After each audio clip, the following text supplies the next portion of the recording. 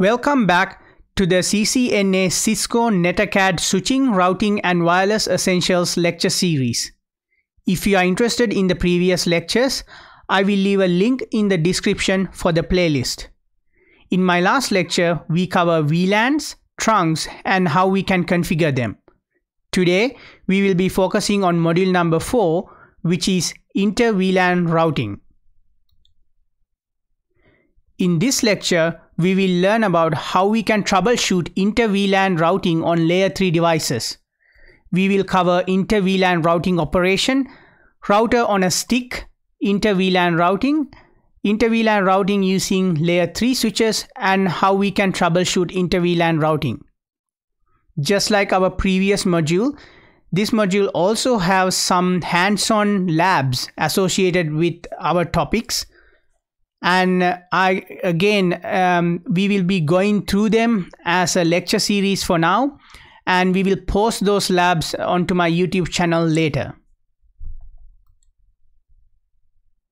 Inter-VLAN routing operation. What is Inter-VLAN routing? VLANs are used to segment switch layer 2 networks for a variety of reasons. We learned that in our previous lecture. So regardless of the reason, host in one VLAN cannot communicate with host in another VLAN unless there is a router or a layer 3 switch to provide routing services. Because remember, in our previous lecture, we learned that when we use VLANs, what we are basically doing is breaking down your broadcast domain. So by using VLANs, we are separating all of your devices within each of those VLANs into separate broadcast domains. Inter-VLAN routing is the process of forwarding network traffic from one VLAN to another. In other words, one VLAN broadcast domain to another VLAN broadcast domain. There are 3 inter-VLAN routing options. The legacy inter-VLAN routing, which is the legacy solution, and it does not scale very well with the larger scale networks or when you have to expand your network. The router on a stick option. This is an acceptable solution for a small to medium-sized network, but may not be a good idea for a large-scale networks. And layer 3 switch using switch virtual interfaces. In other words, layer 3 switch with SVIs. And this is the most scalable solution for medium to large organizations. However, in my opinion, if you are implementing a network even for a smaller organization, I would actually go with the layer 3 switch using SVIs because that is the most scalable solution out of all these 3 options. So let's look at the legacy inter-VLAN routing. The first inter-VLAN routing solution relied on using a router with multiple Ethernet interfaces. Each router interface was connected to a switch port in different VLANs. The router interfaces serve as the default gateways to local host on the VLAN subnet. The legacy VLAN routing using physical interfaces works, but it has a significant limitation. It is not reasonably scalable because routers have a limited number of physical interfaces. So in other words, the legacy VLAN routing uses the physical interface of the router associated with the VLANs to communicate. So therefore, the number of physical ports in that router will limit how many inter-VLAN routing networks that you can do. Requiring one physical router interface per VLAN gonna result therefore exhaustion of those physical ports and the capacity of the router, right? So basically, every VLAN that you are trying to do inter-VLAN routing must have a specific physical port associated with that on the router. Note, this method of inter-VLAN routing is no longer implemented in switch networks as it includes for explanation purposes only. So in other words, in this particular course, the only reason why we are talking about the inter-VLAN routing is just to educate you on the fact that this used to exist, but in most networks, almost never, we never implement the legacy inter-VLAN routing. Router on a stick inter-VLAN routing. So the route on a stick inter-VLAN routing method overcomes the limitation of legacy inter-VLAN routing method. It only requires one physical Ethernet interface to route traffic between multiple VLANs on a network. So unlike the previous legacy method, this one we only need one physical Ethernet interface, but you can have multiple VLANs routing through that. A Cisco iOS router Ethernet interface is configured as an 802.1q or 1q trunk, also known as, and connected to a trunk port on layer 2 switch. Specifically, the router interface is configured using sub-interfaces to identify routable VLANs. So basically you have one single physical interface, but when you add those sub-interfaces within that physical interface, you can have multiple VLANs running through that one single physical interface. The configured sub-interfaces are software-based virtual interfaces. Each is associated with a single physical Ethernet interface. So that means because we are only using one physical interface of the router, the rest of it are sub-interfaces that are virtually created. So the sub-interfaces are configured in a software on a router. Each sub-interface is independently configured with an IP address and VLAN assignment. Sub-interfaces are configured for different subnets that correspond to their VLAN's assignment, and this facilitates logical routing. So physically, we only have one interface, but logically, we're going to have many interfaces because of these software-based sub-interfaces. When VLAN tag traffic enters the router interface, it is forwarded to the VLAN sub-interface. After a routing decision is made based on the destination IP network address, the router determines the exit interface for the traffic. If the exit interface is configured as an 802.1q sub-interface, the data frames are VLAN tagged with the new VLAN and sent back out the physical interface. And please note, the route on a stick method of inter-VLAN routing does not scale beyond about 50 VLANs. So after 50 VLANs, you will run out of the virtual interfaces associated with that physical interface, and therefore it's not gonna scale very well. Inter-VLAN routing on a layer 3 switch. So most modern method that we use for inter-VLAN routing is a use of layer 3 switches. So how that gonna work is that the layer 3 switches and switch virtual interfaces, SVI, are used to perform this task. And SVI is a virtual interface that is configured on a layer 3 switch, and that will facilitate the inter-VLAN routing. And please note, a layer 3 switch is also called a multi-layer switch as it operates at layer 2 and layer 3 level. However, this course we only use the term layer 3 switch. So it may be referred to as multi-layer switch in other course materials and other documentations. But in this course, we will be always calling this as a layer 3 switch. And we will discuss this in a little bit more detail in the next slide. But for now, if you want to know the difference between a layer 2 switch such as this one and a layer 3 switch, you could think of it as layer 3 switch is very similar to that of a router, but not a router. So that's how I look at it when I first learn about layer 3 switches. It's like a router because it can do a lot of things close to what the router can do, but it is not really a router. So that's how I look at the layer 3 switches. So inter-VLANs, SVIs are created the same way the management VLAN interface is configured on those layer 3 switches. The SVI is created for a VLAN that exists on the switch. Although virtual, the SVI performs the same function for the VLANs as a router interface would. See, this is why I look at the layer 3 switches similar to that of a router, because it would perform the similar functions or same functions as the VLANs on a router interface. Specifically, it provides layer 3 processing for packets that are sent to or from all switch ports associated with that VLAN. So as opposed to layer 2 switches, the layer 3 switches provide layer 3 processing for packets that are sent to or from switch port associated with VLANs. There are advantages of using layer 3 switches for inter-VLAN routing. They include they are much faster than router on a stick because everything is hardware switch and routed. There is no need for external links from switch to the router for routing.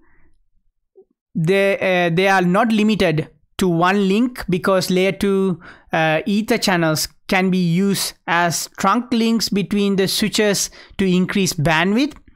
And I will cover what are ether channels and how ether channels work later. For now, just remember that they are not limited to one link because of the layer 2 ether channels can be used as trunk links. Latency is much lower because data does not need to leave the switch in order to be routed to a different network. The switch can do the routing itself because it's a layer 3 switch. They are more commonly deployed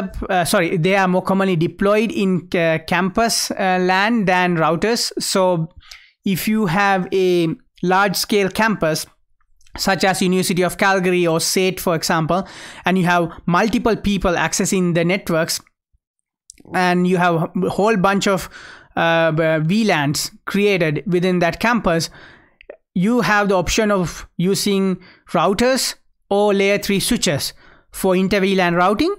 But in most cases, most network engineers would use layer 3 switches for this large scale network as opposed to using routers. The only disadvantage is that the layer 3 switches are more expensive compared to layer 2 switches if you look at the pricing for those devices. Router on a stick inter-VLAN routing. So route on a stick scenario in here is shown on the right hand side on this diagram. So in this figure, the R1 gigabit Ethernet 001 interface is connected to the S1 fast Ethernet 05 port. So if you look at this R1, we have the G001 and it is connected to F05 on the switch 1. The S1 Ethernet 01 port is connected to S2 using the fast Ethernet port 01.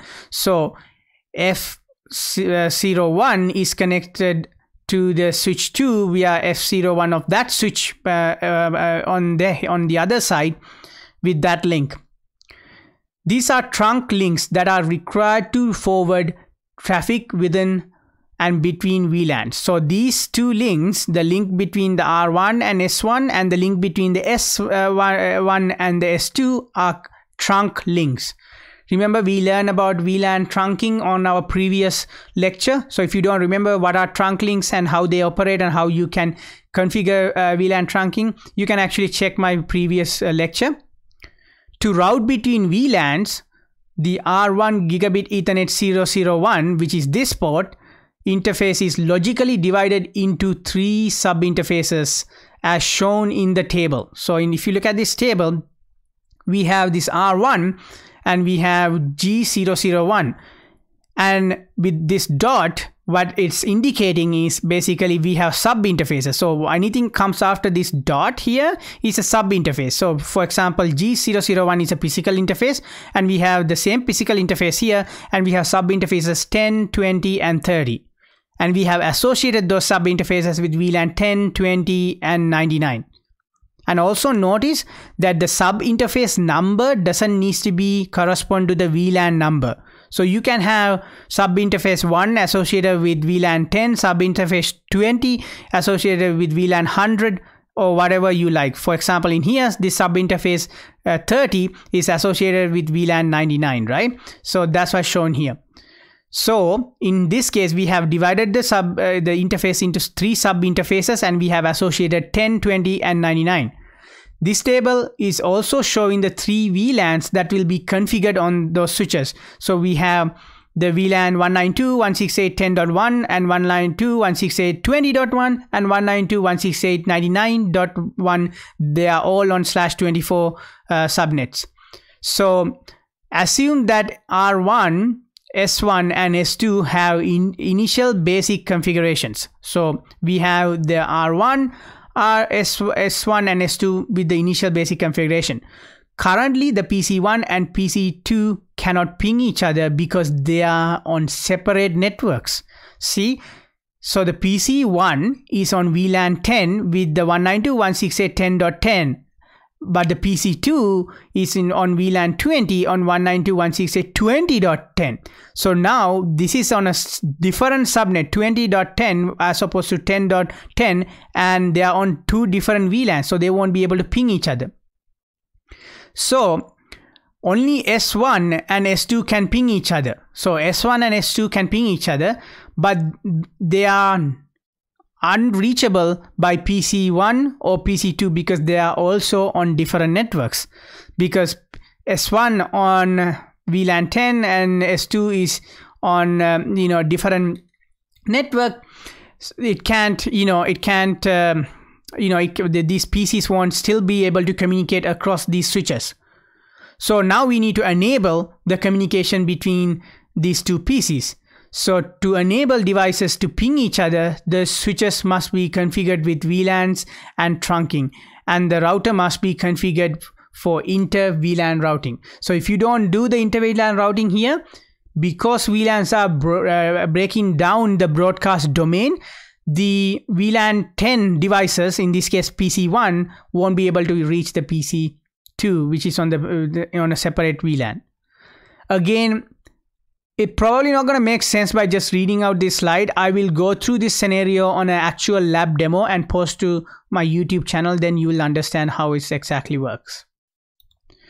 If you do have access to the Cisco NetAcad materials, either through your academic institution or directly through Cisco, please go ahead and download the S1 VLAN and trunking configuration, the activity, and do them. As you do them, you will get to learn how those configurations that we just covered works. But however, if you do not have access to them, I will try to find a copy of it and post it to my sanuja.com website, and I might even do a video on how to do these steps, because these are very important hands-on steps that you should be familiar with. S2 VLAN and trunking configuration. So in that diagram, we look at the configuration for S1 and S2 briefly on that one single page. In here, the Cisco has provided to us a very brief summary of how you can configure that S2 switch. So if you go back to the previous slide, so here we have the S2 switch right here. So this is the one we will be configuring right here on this screen. So if you look at the S2 switch, we have the VLAN 10. So we have enter into the VLAN 10 configuration mode, and we're going to name it as VLAN 10 because it's convenient and easy for humans to read. And we're going to create the VLAN 20, and we're going to name the VLAN 20 as VLAN LAN 20, and we're going to create VLAN 99. So now we have created 3 VLANs we need, which is VLAN 10, 20 and 99, and we have conveniently named them so it is easy for humans, network engineers and technicians like you and I can identify them. Next, what we're going to do, we're going to enter into those VLANs and configure some items. So in this case, we are entering the VLAN 99, and we're going to enter the IP address. So we have the IP address and the subnet mask associated with it, and we're gonna enter the command no shut so that it will be administratively turned up or turned on by in this switch.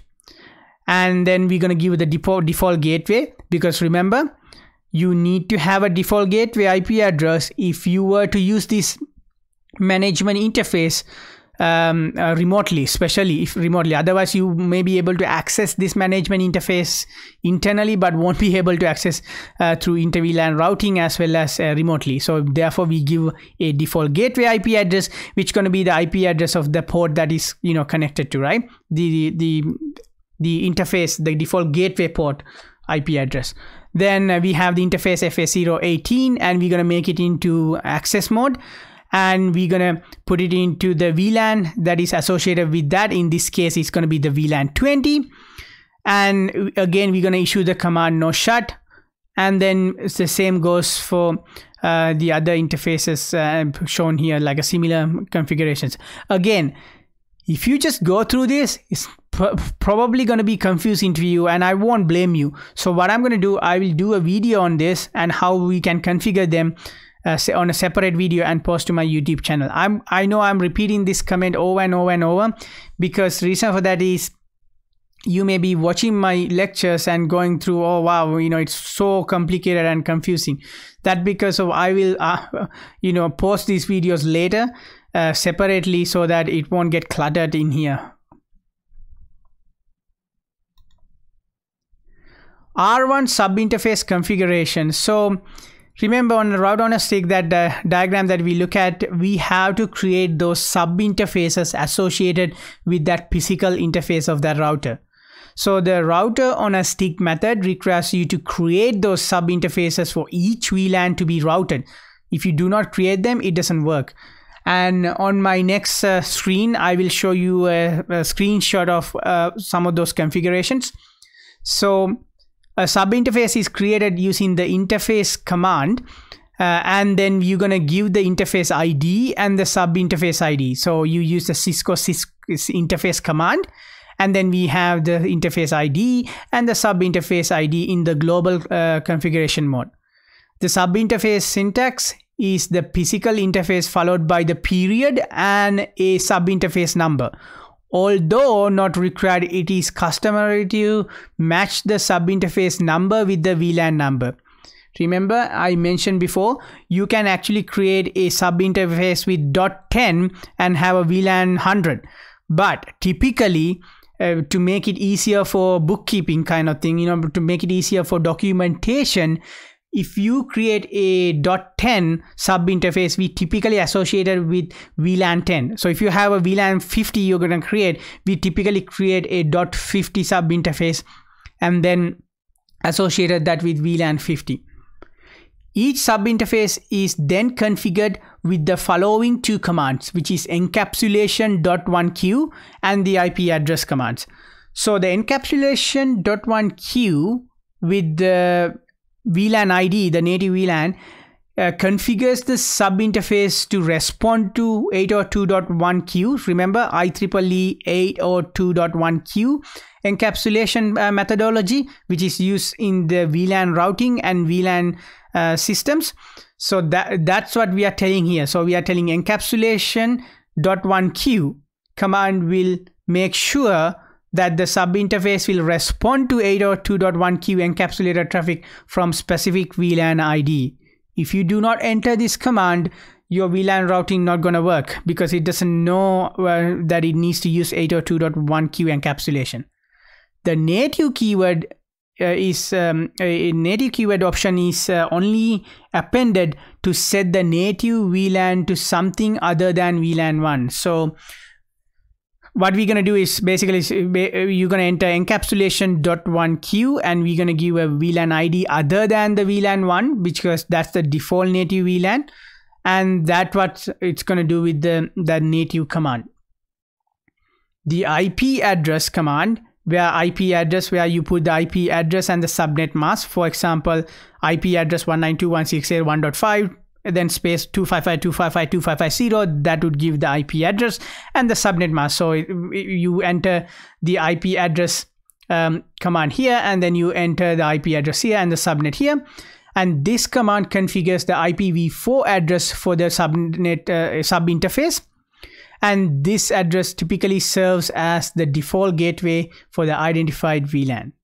Again, I will go through all of this on my live lab demo as well as my next screen. So you had to repeat this process for each VLAN to be routed.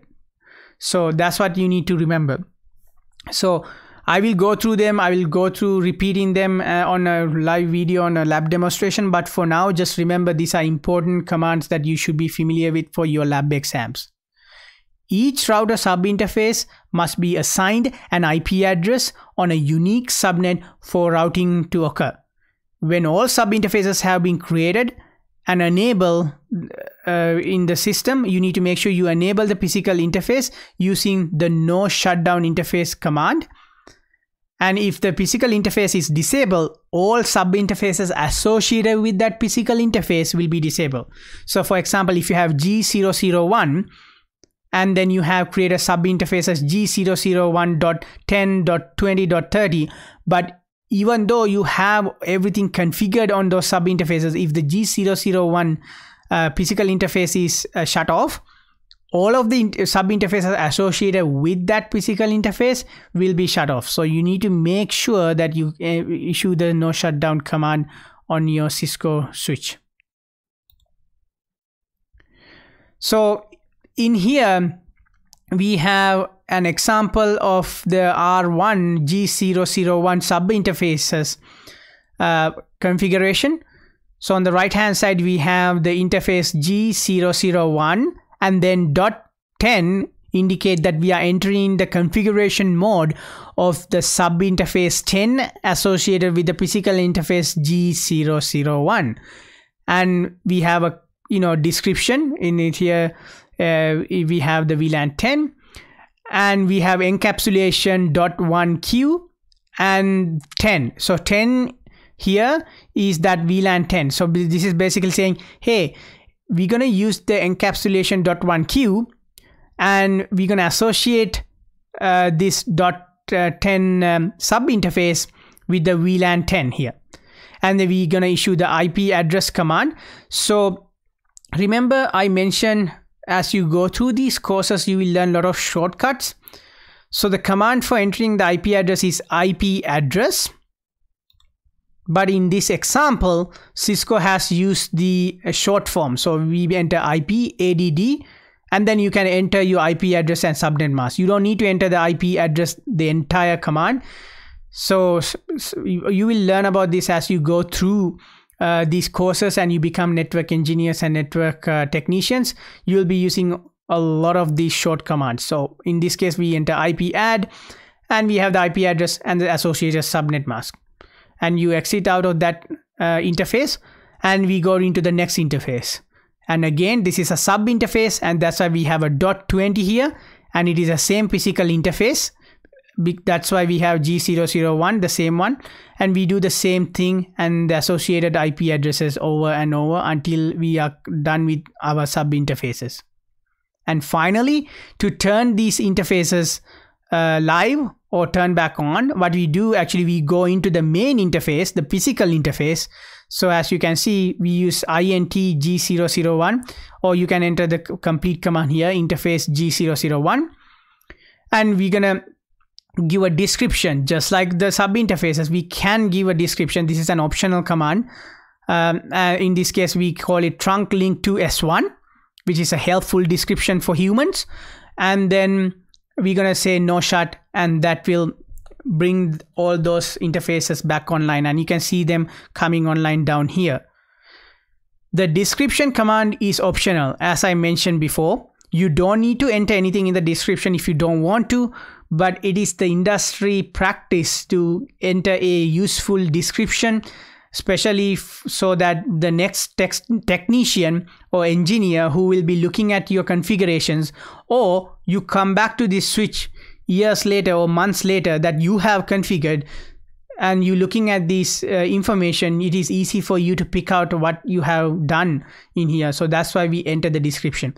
This description has no value in Inter-VLAN routing or network systems. So basically, whether you enter gibberish in here, like no meaning things here, or whatever you enter here, it has no meaning. However, everything else in here does have an impact. So for example, encapsulation.1q, if you put here 20, this is going to associate it with VLAN 20 instead of VLAN 10. So it does have an impact. But if you put it in description, gateway for VLAN 20 here by mistake, but it is actually encapsulating the .1q at VLAN 10, yeah, it will work fine, because recently just the description is wrong, but the encapsulation information is correct, right? So that's what something some students get tripped on. I seen some Cisco exams, they give you a screenshot similar to this, and they would ask you, tell me something wrong with this configuration. And typically they have some IP address incorrect or something like that. The interface description, it doesn't really matter. So that's what you need to remember. So how do you verify connectivity between PC1 and PC2? So the easiest way to verify a connectivity, as I have mentioned and gone through this before with our ping lecture on the Introduction to Networks lecture series, is with a simple ping.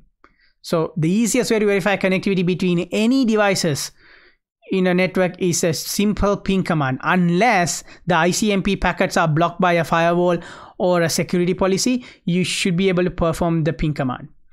So the router on a stick configuration is complete after the switch trunk and the router sub interfaces have been configured. The configuration can be verified between the host and routers and switches. So from a host, to verify the connectivity, as I mentioned, it is very easy to use the ping command. And if the ping command fails, at that point you can use other commands and other methodologies to figure out if anything is wrong. In Windows machines, you can use ipconfig to figure out what is the IP address of the computer. So if you run ipconfig, you will be able to figure out what IP address associated with that computer, so you can use to verify that you are pinging the correct IP if you have access to the other end device. Next, you can use the ping command to verify the PC2 and S1, and all of these are shown right here. If the ping command fails, you can use like the traceroute command and other commands that we have covered in my previous lectures.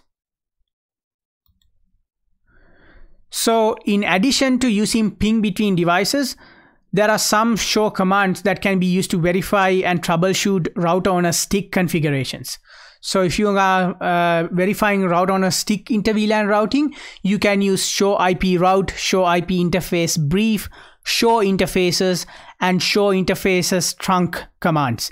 It's not just on router on a stick, but also other VLAN configurations. You can use these commands. Again, I will go through them extensively on a live video lab demonstration later, sometimes next week. Configure router on a stick inter-VLAN routing. So this is a really good packet tracer activity available through your Cisco NetAcad or through your academic institution. However, if you do not have access to it, as I mentioned before, I will try to get a copy of that and post to my website, so you can go ahead and do them. And again, I will do a live video demonstration of these labs later down the time, right? Same here. There is a Cisco packet tracer file called configure router on a stick inter-VLAN routing.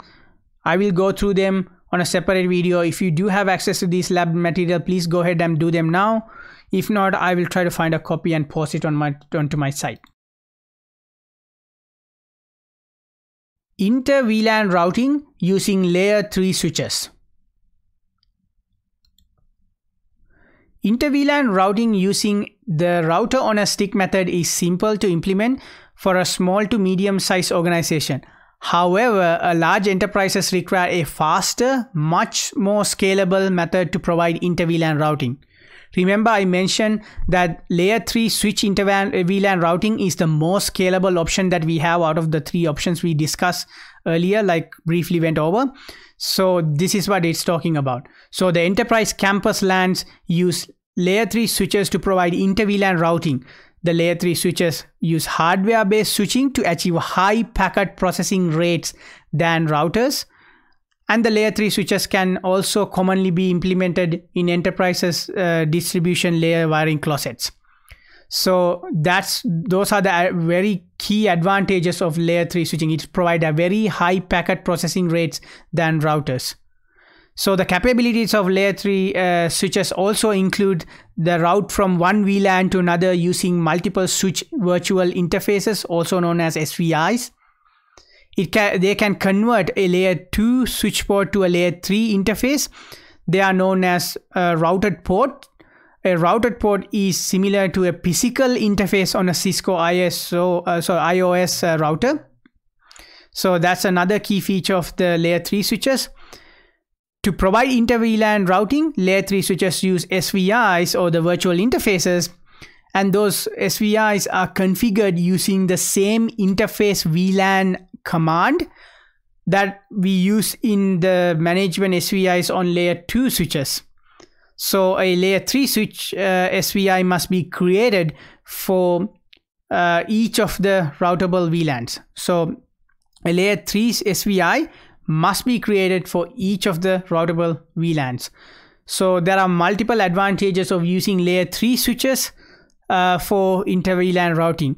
And for your exams and quizzes, this is a really good slide that you should remember and you should understand, because these do show up on your quizzes and exams. So what are the advantages, major advantages of layer 3 switches? And you should be able to describe them as given here. Layer 3 switch scenario. So we have this diagram, this network diagram on the right hand side provided to us by Cisco. And in this figure, we have a layer 3 switch here. It's called the D1 switch right here. And it is connected to 2 hosts on different VLANs. So in this one has a VLAN 10 and this one has a VLAN 20. PC1 with the VLAN 10 and the PC2 with the VLAN 20 have also different subnet as well. This one has 10.10 and this is 20.10. The layer 3 switch will provide the inter-VLAN routing services to the 2 hosts. So it will actually providing inter-VLAN routing between these two, even though they are on 2 different VLANs. So in the using the same diagram here, you need to complete the following steps to configure the S1 with the VLANs and trunking. So what we need to do here is, the first step is to create the VLANs. So in this example, VLAN 10 and VLAN 20 must be created in the switch. And in the step 2, we need to create the SVI VLAN interfaces. So the IP addresses configured will serve as the default gateway for hosts in the respective VLANs.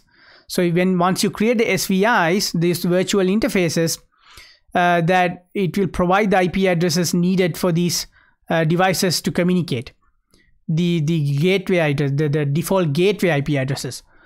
The next thing we're going to do is we have to configure the access ports, assign the appropriate port to the required VLAN, and finally we need to enable the IP routing by issuing the IP routing global configuration command to allow traffic to be exchanged between the VLAN 10 and VLAN 20. So basically IP routing command under global configuration will provide that capability. This command must be configured to enable the inter-VLAN routing on layer 3 switch for IPv4, or otherwise it won't work. Again, there are labs that you should be doing that will go through this process. I will post them separately onto my YouTube channel. So layer 3 switch inter-VLAN routing verification. Inter-VLAN routing using a layer 3 switch is simpler to configure than a router on a stick method. After the configuration is complete, the configuration can be verified by testing connectivity between the hosts. Again, we have been using ping command to test connectivity since our previous lecture series, the introduction to networks lecture series. So we're going to use the same method here. So we will be using the ping command, and it is a good idea to make sure that you have the right IP address for the host that you are pinging. You can do that with the Windows machine by running the ipconfig command. On a Linux machine, you can use the ifconfig, for example, or ip-a command on Linux machines to verify the IP addresses. And the way that we do this test is basically sending ICMP packets using the ping command, and use those echo replies to verify the connectivity between your inter-VLAN routed devices. So if you want to know in depth how ping commands and ICMP commands and echo replies work, please go and check my YouTube video on the ICMP lecture that I have done under the Cisco Introduction to Networks lecture series. It's already posted on my YouTube channel, and you should go ahead and watch them, because you should already have an idea, already have the knowledge on how pings and ICMP packets works by the time you reach this stage of the series. Routing on a layer 3 switch. If VLANs are to be reachable by other layer 3 devices, then they must be advertised using static or dynamic routing. To enable routing on a layer 3 switch, a routed port must be configured. So that's where the routed port idea come into play. So what is a routed port? So a routed port is created on a layer 3 switch by disabling the switch port feature on a layer 2 port that is connected to another layer 3 device. Specifically, configuring the no switch port command on that interface configuration on a layer 2 port converts it into a layer 3 interface. So you can enter the no switch port command on a layer 2 switch that will convert that port on that layer 2 switch into a layer 3 interface. Then the interface can be configured with an IPv4 configuration to connect to a router or another layer 3 switch. So this is an important concept that you should understand because you will be doing this on your labs a lot in this class as well as in the future classes. So make sure that you understand that. So if a VLAN is to be reachable by other layer 3 devices, it must be advertised using the static or dynamic routing. And you need to enable the layer 3 switch by using a routed port in order for it to communicate properly. So make sure you understand that concept. So how you do it is by issuing the no switch port in the interface configuration command in layer 2 switches, which convert that port into a layer 3 port. Remember, layer 2 switches cannot do layer 3 routing, but you can convert a port into a layer 3 layer 3 interface so that it can communicate with those layer 3 switches as well as routers. Routing scenario on a layer 3 switch. So on the right hand side, you have a network that given to us by Cisco, and in here we have that D1 switch, which is a layer 3 switch, but now it is connected, unlike the previous diagram we had, to the R1, which is this device, this router. R1 and D1 are both in open shortest path first, also known as OSPF, routing protocol domain. What is OSPF? We will cover this in a separate lecture series. Just for now, just know that the R1 and D1 are in the open shortest path first OSPF routing protocol. Assume Inter-VLAN has been successfully implemented on D1. The G001 interface of R1 has also been configured and enabled. Additionally, R1 is using OSPF to advertise its two networks, which is 10.10.10.0/24 and 10.20.20.0/24. So these are two different networks that are being advertised using OSPF. And now we have a layer 3 switch routing those different VLANs across this network. But please keep in mind the OSPF routing configuration is covered in another course. So it is an advanced course that I will be covering later on my YouTube channel. It is also part of the Cisco NetAcad program. So I will associate those OSPF lectures with the next Cisco NetAcad lecture series. But for now, in this module, the OSPF configuration commands will be given to you in all activities and assignments. You just blindly enter those OSPF commands without understanding how the OSPF is working. So it is not required that you understand the configuration in order to enable OSPF. In the layer 3 switch, but you need to just enter that command and know that the OSPF is enabled. So how it is enabled and how OSPF handle those packets and switch them and route them, all of those things will be covered in a future lecture series. For now, just you need to cover that by just entering the command. Again, I will go through those lab activities on separate videos and post to my YouTube channel later, and once I do them, I will link them below.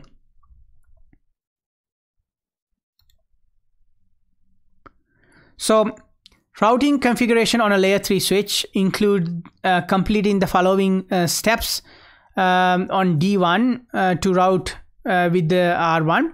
So the first step is to configure the routed port. We use the no switch port command to convert the port to a routed port and then assign the IP address and subnet mask, which will enable the port. Enabling, then the step 2 would be the enabling routing. We use the IP routing in the global configuration command to enable routing.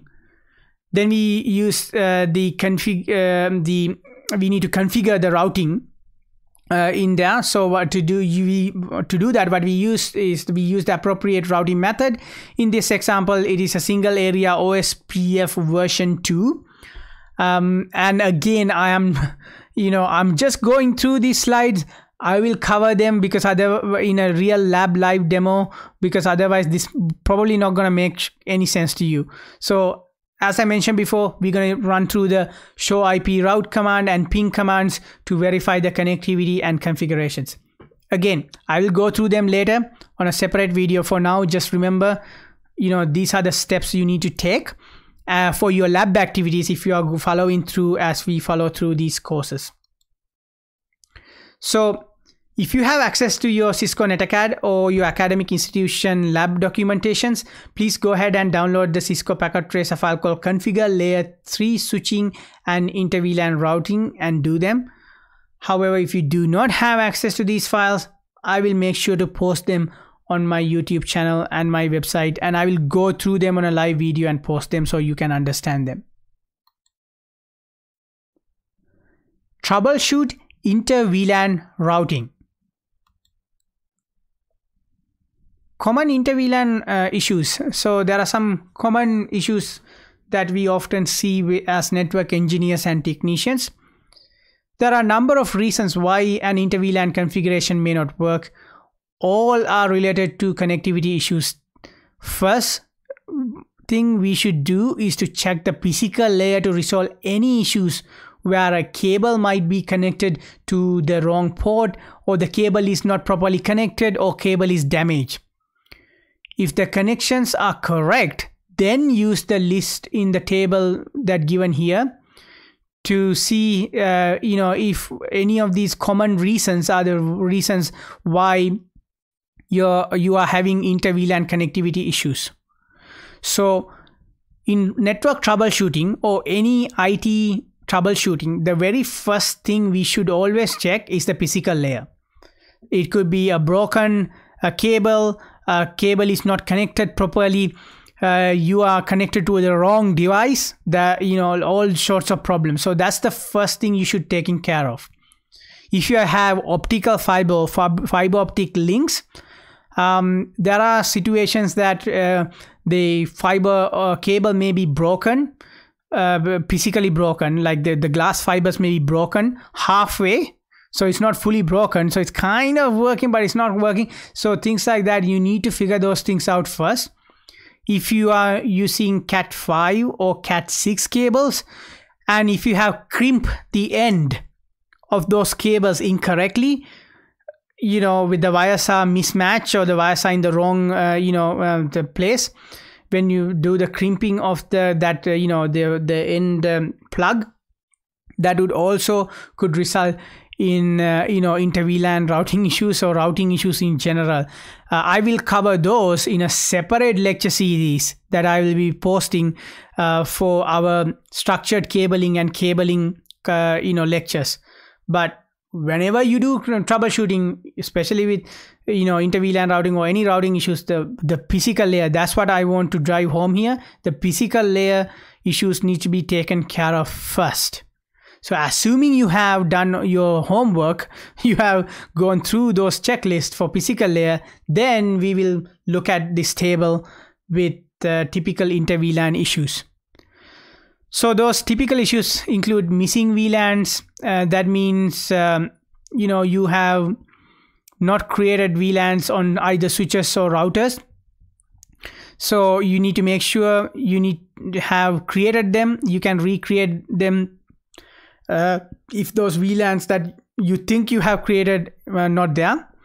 And ensure that the host port is assigned to the correct VLAN. That's a very important thing. Also, you might have accidentally assigned an incorrect port.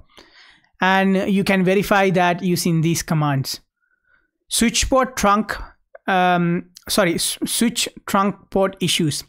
So you need to ensure that trunks are configured correctly and ensure port is a trunk port and it is enabled. And you can do that by verifying, running these commands on the verification. Switch access port issues. So you need to make sure you have assigned the VLAN to access port. You have to make sure that the port is access port and enable, and the host is correctly configured on the subnet. So you can verify that information by running this command. Router configuration issues. Router subinterface IPv4 address needs to be correctly configured, and the router subinterface need to have the proper VLAN identification associated with that, and you can check that running these commands. If you go through your labs, you will be running through this process whenever you run into an issue. So make sure you go through those labs, then you will get familiar with these commands. Troubleshoot Inter-VLAN routing scenario. So on the right hand side, Cisco has provided us with that same network diagram we were working on previously. So we have the router 1 here, and we have switch 1 and switch 2. So the problem will now be covered a little bit on detail. So in this topology can be used to for understand the problem that we discussed in the previous slide. So we will be going through this in our next slide. Just remember, this is the network diagram that we are working on for this particular example, and these are the sub interfaces and the VLANs associated with it, and the IP address networks associated with it for these VLANs. So on the next slide, we will be looking at how we can troubleshoot a scenario, right? So let's look at a scenario where I'm missing VLANs. An inter-VLAN connectivity issue could be caused by a missing VLAN. The VLAN could be missing if it was not created, it was accidentally deleted, or it is not allowed on the trunk link. Another reason for accidental deletion is that you have created the VLANs but you forgot to save some of the configurations or multiple configurations. Then you reboot your router or the switch. That would result in actually missing bunch of configurations you have done as well. So when a VLAN is deleted, any ports assigned to that VLAN become inactive. They remain associated with the VLAN and thus inactive until you assign them to a new VLAN or recreate the missing VLAN. Recreation of those missing VLAN would automatically reassign host to it. So remember that recreation of those VLANs would automatically assign the host to it. You can use the show interface with the interface ID switch port command to verify the VLAN membership of the port. So in here on the right hand side, Cisco has given us an example where they run do show interface. Remember earlier on my previous lectures on my YouTube channel, I mentioned to you that you can enter this do at the front if you want to enter a command that is not associated with the configuration mode. So this is exactly what they are doing. Instead of exiting out of this mode, they simply enter do at the front and then the command. In this case, do interface FA06 switch port. And that gave us the information associated with that, and we see the access mode VLAN 10 is currently in inactive. So that's what they're highlighting here. Switch trunk port issues. Another issue for inter-VLAN routing includes misconfigured switch ports.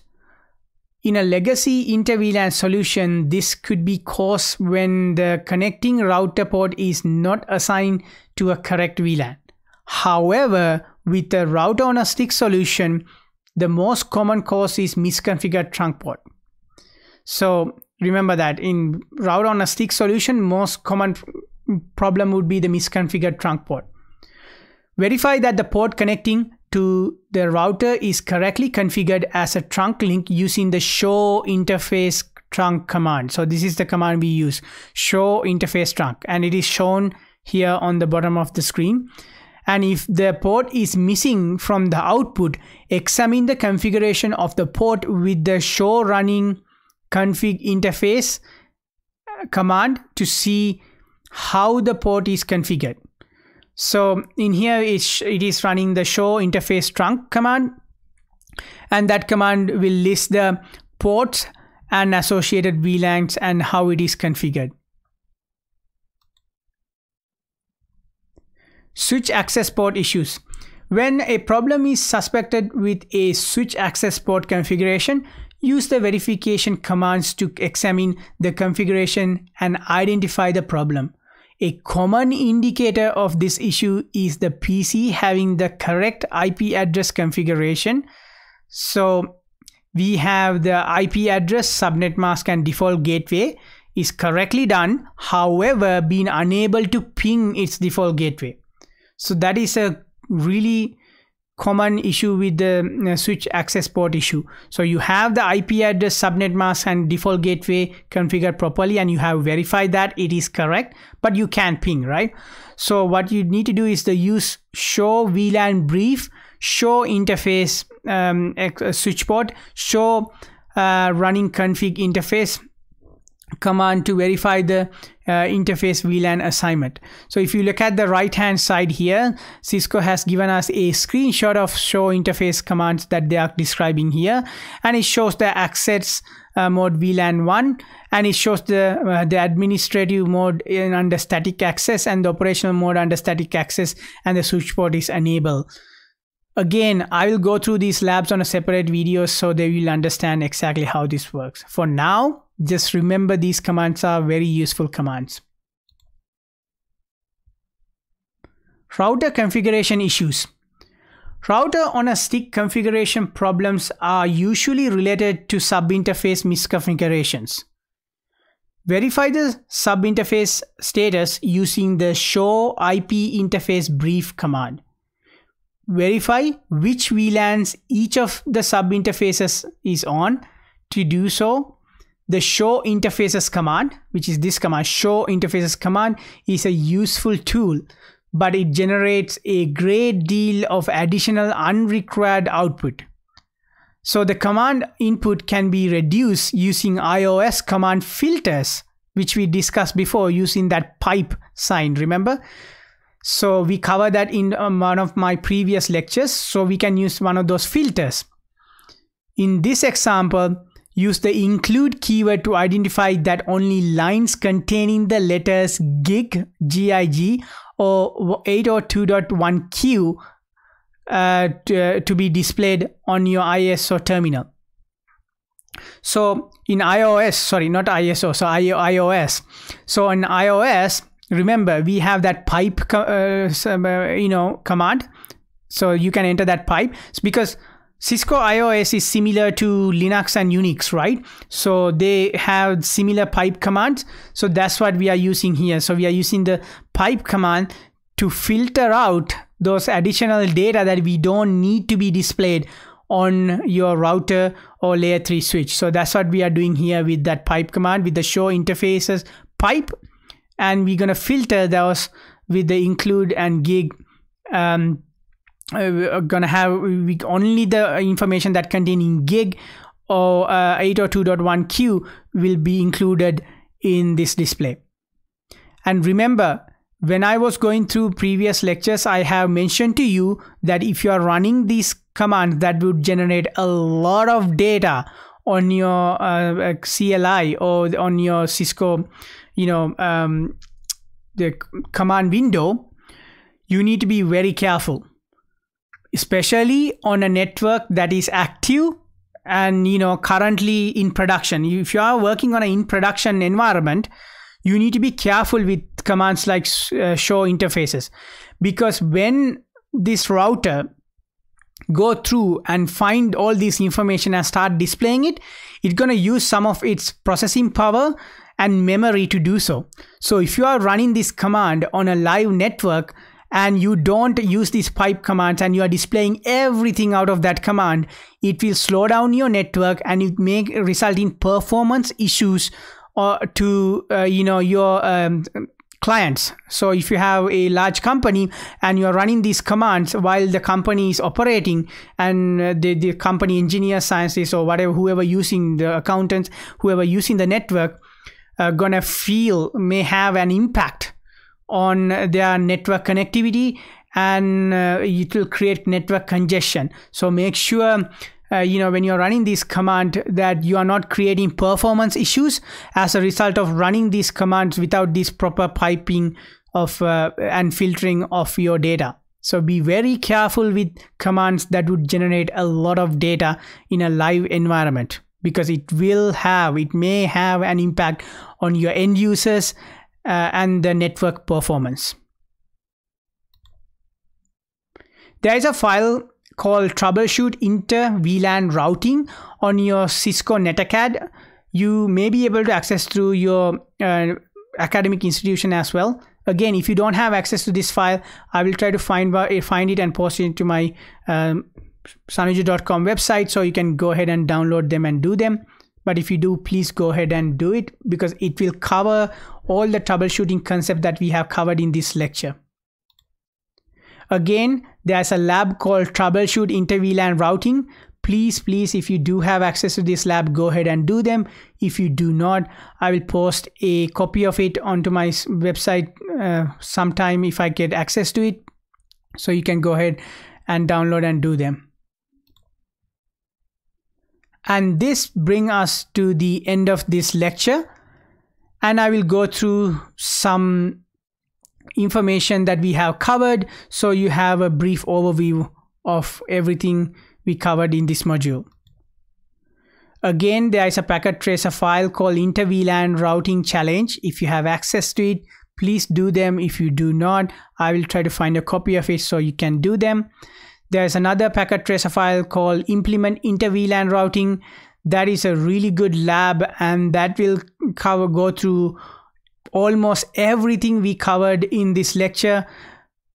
When I get a copy of that, again, I'll post to my website so you can download and go ahead and do them. If you do have a copy of that file, please do it right now. So finally, here's a couple of slides on what we have covered in this lecture. So in my previous lecture, I have covered an overview of VLANs. In this lecture, what we have covered is the inter-VLAN routing. So we learned that the inter-VLAN routing is the process of forwarding network traffic from one VLAN to another VLAN. And why we do this? Because we learned in our previous lecture that the VLANs would break up the broadcast domain by breaking down your network into separate pieces using those VLAN configurations. By inter-VLAN routing, what we are doing is making sure those different VLANs can communicate between each other. Three options include that we can use for inter-VLAN routing are legacy, route on a stick, and layer 3 switch using virtual interfaces, SVIs. To configure a switch with VLANs and trunking, complete the following steps: create and name VLANs, create the management interface, configure access ports, and configure trunking ports. If you do those items, you can configure the VLAN and trunking. The route on a stick method requires a sub-interface to be created for each VLAN to be routed. A sub-interface is created using the interface with the interface ID. So the interface command, then you're going to enter the interface ID, and we're going to give the sub-interface ID in the global configuration mode on Cisco switches and routers. Each router subinterface must be assigned an IP address on a unique subnet for routing to occur. So each subinterface must have an IP address on a unique subnet in order for routing to occur. When all subinterfaces have been created, the physical interface must be enabled using no shutdown interface configuration command. If you forget to do that and the physical interface is shut off, all subinterfaces associated with that subinterface will not work. They all will be shut off because all those subinterfaces are associated with that physical interface. So you need to make sure to run the no shutdown command. All enterprise campuses LANs use layer 3 switches to provide inter-VLAN routing because layer 3 switches are efficient and they use hardware-based switching to achieve higher packet processing rates than routers. So they are very efficient in routing those packets. Capabilities of layer 3 switches include routing from one VLAN to another using multiple switch virtual interfaces known as SVIs. Those are virtual interfaces, and converting a layer 2 switch port to a layer 3 interface using the routed port method, right?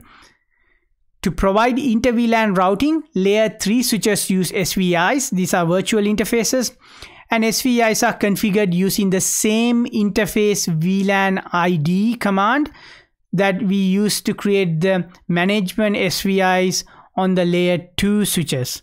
Remember, SVIs are switch virtual interfaces. Those are virtual interfaces, and we can use the same command that we use on the layer 2 on layer 3 to configure those SVIs. We also learn how we can configure a switch with VLANs and trunking, and you need to do the following steps to do that.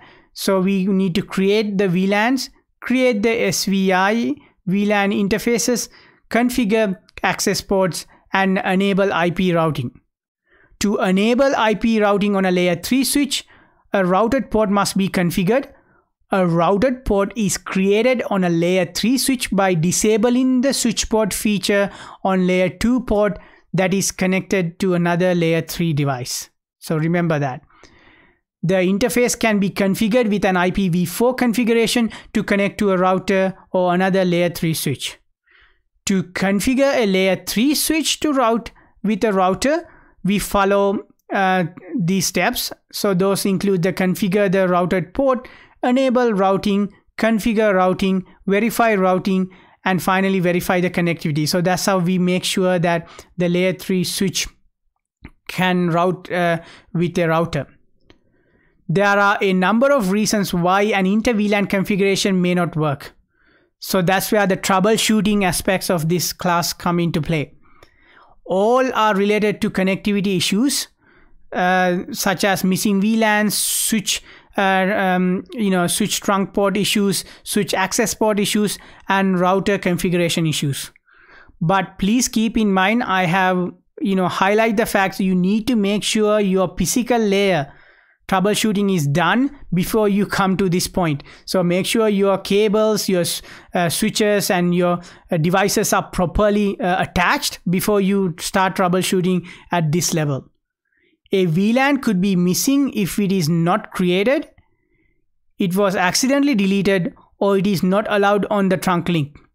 Another reason why these things happen, you have configured VLAN and everything is saved, but some other configuration on your Cisco router or switch is not saved because you forgot to run copy running config startup config, and then you reboot the switch or the router, resulting in losing all that configuration. So make sure that you check all your configurations are saved and nothing is missing. Another issue for inter-VLAN routing includes misconfigured switch port, which we went over. And in legacy inter-VLAN solution, a misconfigured switch port could be caused when connecting router port is not assigned to the correct VLAN. So make sure we are assigning those correct VLANs. With a router on a stick solution, the most common cause is misconfigured trunk port. So we cover that. When a problem is suspected, with a switch access port configuration, we use the ping command and show interface ID switch port commands to verify those problems. And remember, the ping command is a very useful command even in Introduction to Networks lecture series, our previous lecture series. It is a very useful tool that a lot of network engineers and network technicians from junior level to upper level use. Router configuration problems with router on a stick configurations are usually related to sub-interface misconfigurations. Remember that. So when you have a router configuration problems with the router on a stick configuration, usually it has to do with sub-interfaces. So to verify the sub-interface status, you can use a show IP interface brief command on Cisco switches and routers, and that will give you the sub-interface information. If you like this type of lectures, please thumbs up this video and subscribe to my channel. If you have any questions related to this lecture or previous lectures, don't hesitate to reach out to me. You can either leave a comment in any of my videos and I will try to get back to you as soon as possible, or you can contact me through my website sanuja.com. Until next time, good luck with your studies and make sure to go over all of these items before you try to work on your quiz. And all the best and have a nice day.